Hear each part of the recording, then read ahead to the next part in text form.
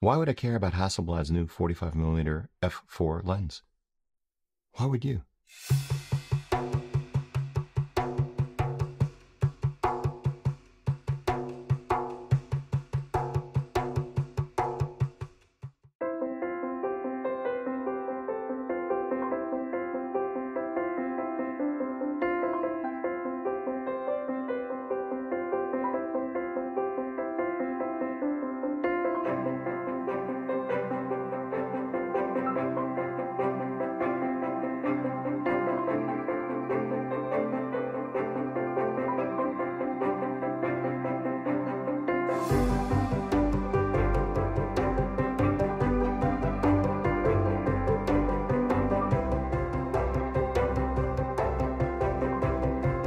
Hey everybody, I'm Hugh Brownstone with 3 Blind Men and an Elephant, and today I want to tell you how a new lens from Hasselblad has profoundly changed my outlook on their X1D II medium format mirrorless camera.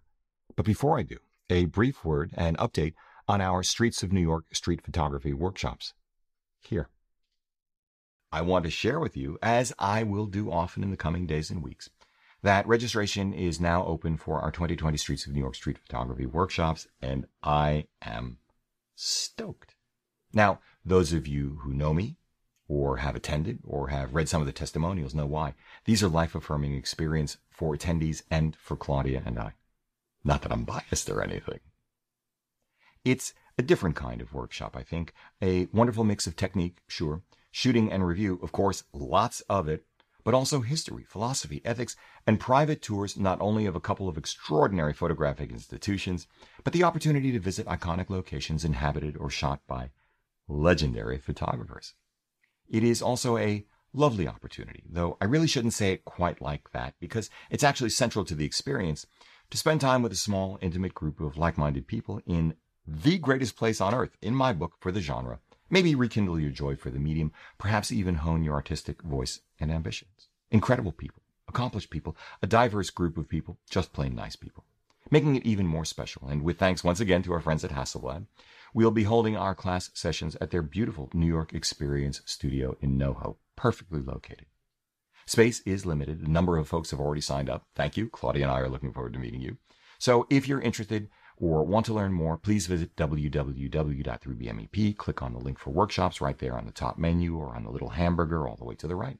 Or you can just find the link down below in the show notes. Back to the new Hassi XCD 45mm f4. P for portable on the X1D II. It's an autofocusing wide standard lens, the full frame equivalent field of view, depth of field of, call it a 35-2.8, though f4 remains f4 from an exposure perspective, and the depth of field wide open is more like that of a 35mm set to f3.3, actually. But let's not quibble. The larger point is that this is not exactly esoteric, is it? Still, the 45-4P is a tiny, lovely piece of glass capable of shallower depth of field than you might think, marred only by a very, very slight bit of spherochromatic aberration I only noticed once. More importantly, at an unheard of $1,100 for Hasselblad anyway, this lens, when coupled to the X1D II for which it was designed, lowers the entry point into the legendary world of Swedish medium format cameras to become, suddenly, when you think about it, and embrace it for what it actually does best outside of the studio.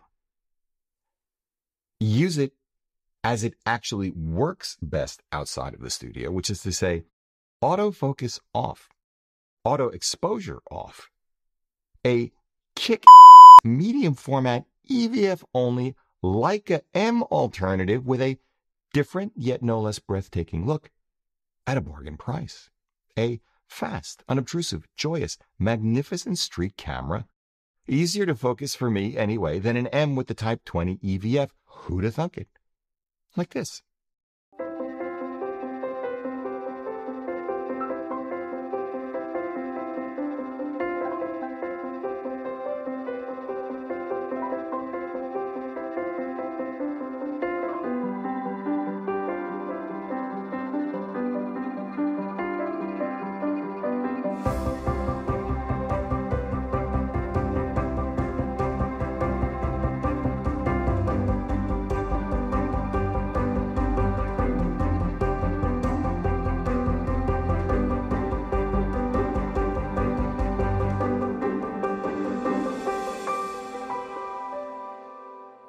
Yeah, let's get into it. Why do I see the X1D2 with 45 f4P combo this way?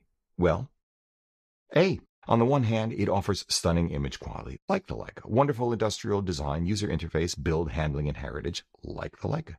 Compact size and weight, like the Leica.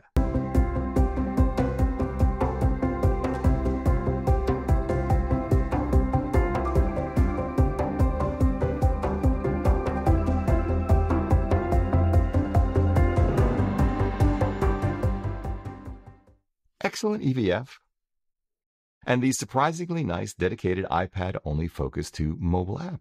But on the other hand, B, straight up, the X1D2 suffers from middling secondary controls once untethered from a tripod. Maddeningly slow autofocus, long EVF, blackout.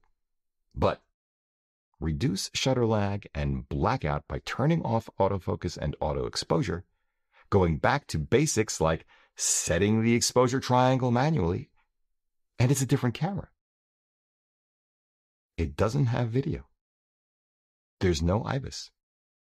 There's no articulating screen, just like an M. The Hassie is expensive, $5,700 body only, and yet to some, it is a bargain. At $6,800 with the 45 4P, we're talking about half the price of the original X1D's 2016 launch of $11,700, including the comparable lens available for it at the time, the $2,700 XCD 45 3.5, still available now. Almost one-third the price of Hassie's modular medium format DSLR H6050C with HC50 3.5 f2, or the black and white only 40 megapixel full frame Leica M10 monochrome with Apo Summicron M50, and a quarter of the price of the H60 100C body only. Yeah, right. I can just imagine some of us thinking about now repurposing John Lennon's famous request of the royalty and exceptionally well-heeled present during the Beatles' 1963 Royal Variety performance, if you wouldn't mind just rattle your jewelry. I get it. Fair enough. This is a niche product with a niche segment most of us will never be able to afford. And it has to be said, depending upon who you are and what you do, you can get amazing images from an iPhone, a used 1967 FTQL with 51.8, like this one actually, for $100, give or take. A 17 megapixel micro four thirds Panasonic Lumix LX100 too, for $900 with built-in 24 to 74, 3.5 to 5.6 field of view, depth of field, full frame equivalent. A 24 megapixel APS-C Nikon Z50 with its kit lens for $1,000. I mean, I could do this all day long, but you get the idea. Now, you could argue that there's another more relevant set of competitors out there. I agree with you wholeheartedly. At the low end of the high end, hey, it's all relative, that's part of the point. Say the 42 megapixel full frame Sony RX1R2 with integrated, non-interchangeable 35mm f2 for $3,300. More obviously and directly, the 50 megapixel medium format Fujifilm GFX 50R with 50mm 3.5 for $4,000, or the 50S with the same lens for about $6,000, or the GFX 100 with same lens for about $10,500. At which point you do have phase detect autofocus, IBIS, 102 megapixels, you know the drill. Then again, you can get IBIS and just about 50 megapixels from any number of full-frame cameras these days with smaller lenses, if not always less expensive, like the Sony a7R III, Nikon Z7, Panasonic S1R, Leica SL2, even 61 megapixels and just killer autofocus from the Sony a7R IV, $3,500 body only. The questions become whatever your station in life. First, what are the downstream costs as you build out any of these systems with additional glass? Can you really afford or justify that expense? How much weight can you tolerate? And then, second, but most importantly, in my book, where's your joy? Look, here at Three Blind Men and an Elephant, we use and will likely continue to use micro Four Thirds cameras, the Panasonic GH5, which is what I'm using right now, and G9, sometimes the APS-C A6400 for our video work. They're actually better for what we do than larger, heavier, more expensive, less complete full-frame cameras. The GFX100 is an extraordinary engineering feat, but it's simply too big and far beyond what we need for our professional or personal work. The GFX50S is also too big for what we do, while missing the IBIS that I now prefer to have on all our cameras. The GFX50R, it just never spoke to me. Even if it takes the same excellent glass as its brethren like the 110mm f2 or 23mm f4. For me personally, the sweet spot in all of this, with heavy emphasis on joy and what inspires me, and with specific street shooting and photojournalism use cases, is the Leica SL2. It's why we now own one. Claudia uses the CL, and even without IBIS, the Leica primes she uses with that APS-C camera are staggering. But I will say, since I was the one who took them, that the images you just saw with the 45-4P on the X1D2 are the first time I've really appreciated at a practical run-and-gun level the slightly longer focal length aesthetic of medium format, where my preferred shooting distance, my composition, and the resultant perspective came together in a way not quite like that of any other sensor format I've used. And where that 50-megapixel sensor, combined with Hassi color science, just knocked my socks off as I sought to capture the colors and textures of New York. Put differently, in hand, freed of futzing because all I'm doing is seeing, framing, and shooting, this is an awesome combination on the street. I'm only sorry I didn't have the time to do a stitched panorama for you. It was on my to-do list, because I think for those of us so inclined, this is also a fascinating, simple to operate in the field, beautiful to hold and behold, stitched pano landscape setup. Of course, as always, your mileage may vary, and that's just fine. Let's just wrap it up this way. Yum yum. This setup really does work for street photography. A joy in hand, easy to focus, magnificent color, resolution pop, and perspective at a more accessible price than ever for a Hasselblad, an interesting price compared to a Leica M. I do wish, since I now see this as a street camera, for a firmware update to add a super legible depth of field scale in the EVF and on the rear screen to make zone focusing easier, and which would leave the camera focused to that point and aperture when turned back on. I do wish Focus 2 Mobile offered panoramic stitching. I do like a flippy screen, but short of that, I wish Hassi would upgrade the iPhone version of Focus Mobile so that it would be dead simple to turn the phone into a waist-level finder. Finally, I do wish they'd offer a 45-4P, call it the 45-4PM for magic, with true hard stops, and an engraved depth of field scale on the lens itself.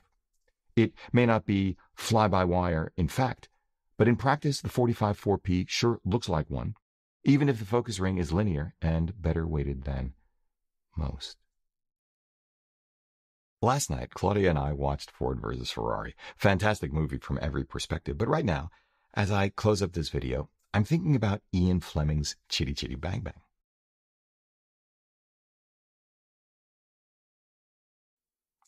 It's a children's story, for those of you who don't know, that the author of James Bond wrote for his son, nominally about a once great magical race car saved by a family. But I think it's really about conformity, or rather the value of nonconformity, and a family's recognition of and love for something unique, beautiful, and heroic.